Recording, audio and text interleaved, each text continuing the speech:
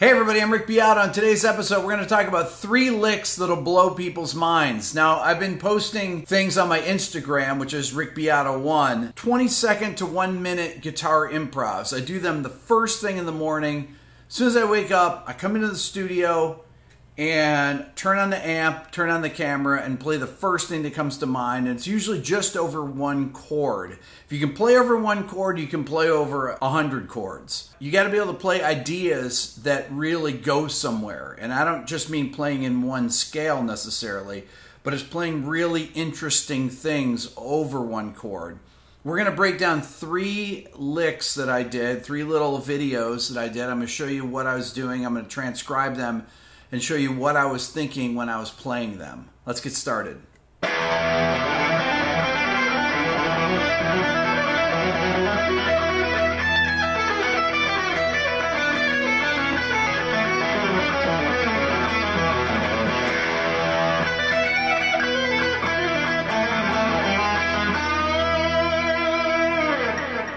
Okay, let's talk about the concept behind this idea here. I'm using multiple scales or multiple modes. It's called modal mixture over 1 chord. So we've got this E pedal like this. It's just an E power chord. But I'm playing.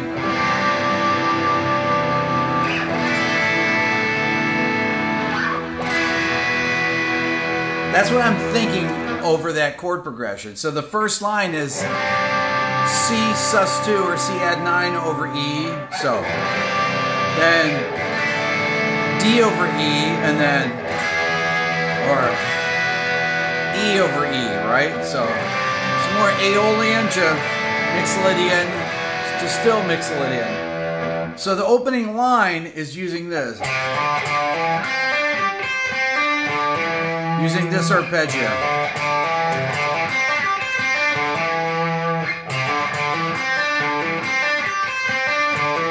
Then I do the same idea starting on D. So it's this pattern, this pattern. So I'm skipping strings here. I start on the A string. I'm going 3-5 and then 5-7, 5-7 G string, and then 3-8 on the high E string.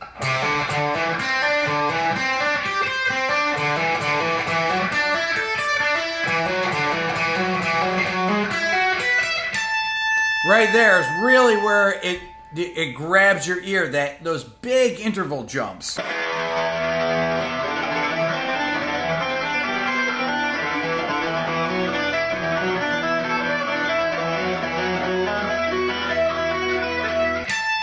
Right there is really where it grabs your ear, those big interval jumps. When it hits up on this high A and does this.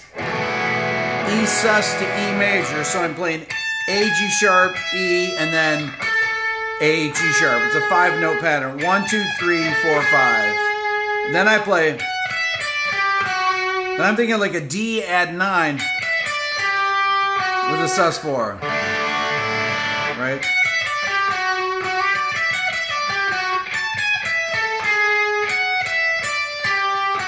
So you're hearing this. That chromatic line, but it's displaced by the octave, which is why it grabs your ear. Like, what is that? So it goes. And then, that's me more out of the Mixolydian. Or out of the pentatonic scale. Once again, 1, 2, 3, 4, 5. So these are all 5-note groupings.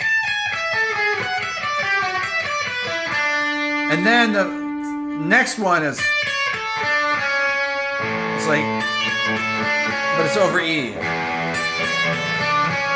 So you just heard this.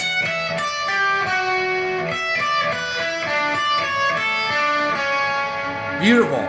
So I'm thinking A sus. And then, so that line resolves itself. Right? It's a perfect resolution within itself.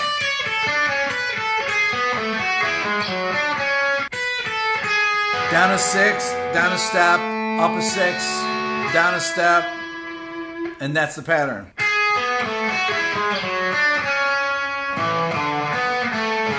It's the same pattern, I'm just moving down the strings.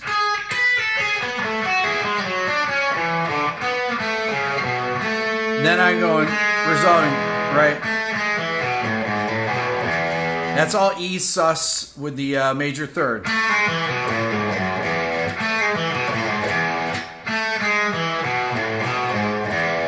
So.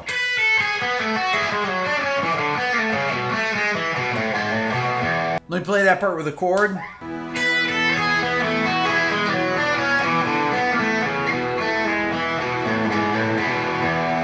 Let me play the 5 pattern with a chord.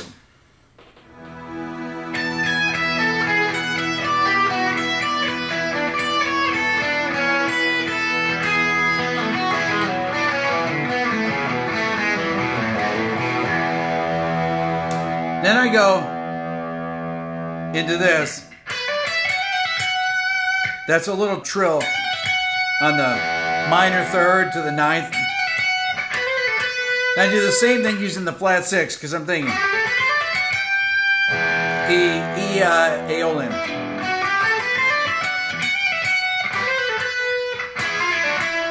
Now I use the flat 9.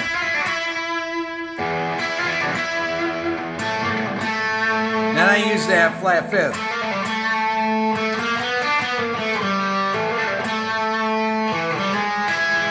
Then I'm back into E dominant. And I finish out bending from the flat 7 up to the root. Let's take a listen to it one more time.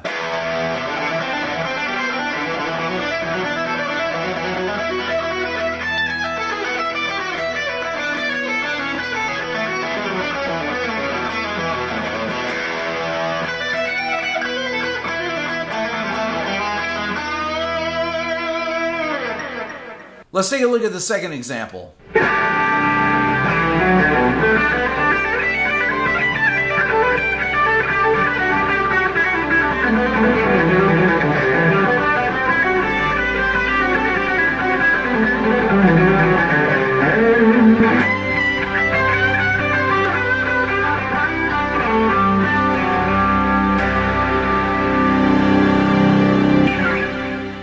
Okay, that one's based on a C6-9 chord, but using a C Lydian scale. And the first idea starts like this. So it surrounds the root like that. 3, sharp 4, 2, 7, 1. And then there's an interval jump of a 6th. And then it resolves itself back to the root again.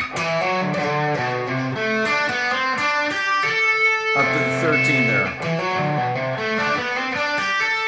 And then we go up the octave to play the. Then I'm going. I'm using that 6th interval jump. So right there, I'm playing those 2 sets of 4ths. That gives it that modern feel, right?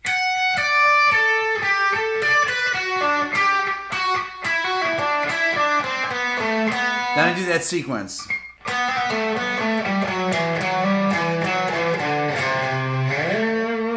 Then I slide up from the C to A. Then the ending part is another grouping of 5s. That's the first one, so major 7th arpeggio, but with the bend up to the. Then this. It's a major 7 sus 4 sound, and then. So I'm doing. I have a sus 2 there. I do a little hammer, grace note, and then.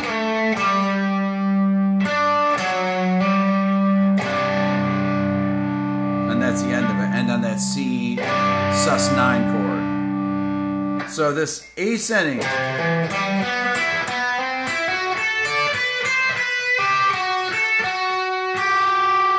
Those kind of lines are the things that you want to take away from it. That, and then this intro part.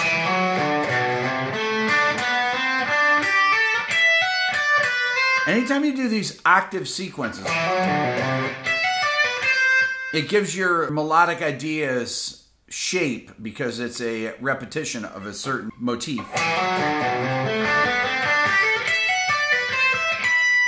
And then those big interval jumps once again.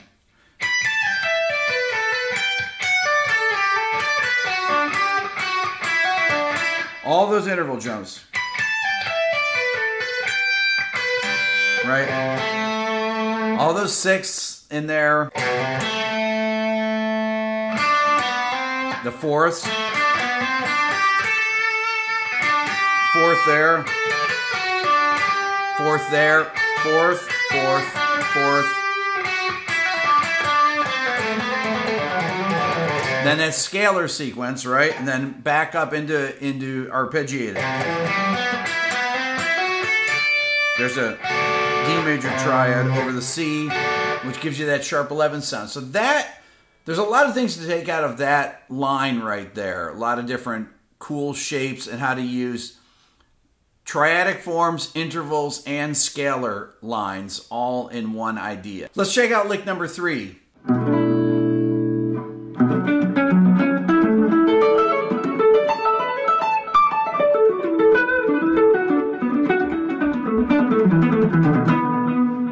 Okay, so this is based over a B minor chord. The first chord I play is a B minor 11. And I start out by using a spread triad, B minor spread triad. And I'm pedaling off this F sharp.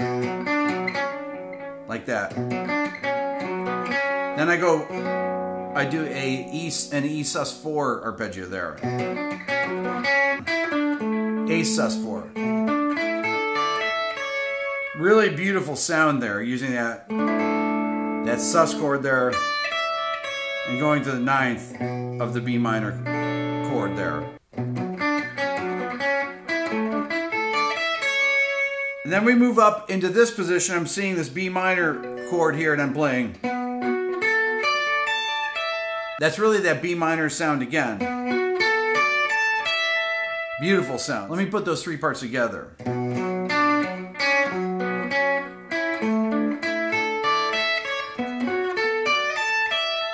And then we do an A add 9 arpeggio up to the high D there, okay? So this part is... Let me play it up till there.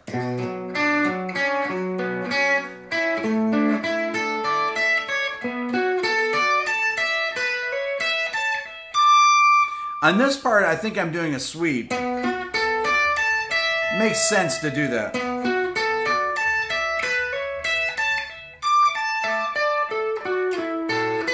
And then I play, which is a D major, add 9. And then the ending line is this. Let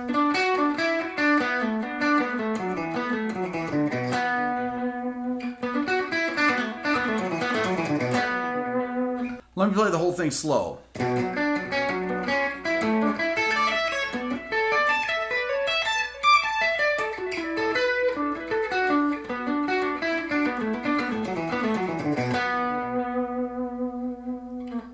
That's all for now. Please subscribe here to my Everything Music YouTube channel. If you're a new subscriber, remember to ring the bell. Follow me on Instagram. That's where all these videos have come from. That's at RickBeato1. If you're interested in the Beato book, which has ideas like this all through it, you can find it on my store at www.rickbeato.com. And if you want to support the channel even more, think about becoming a member of the Beato Club. Thanks for watching.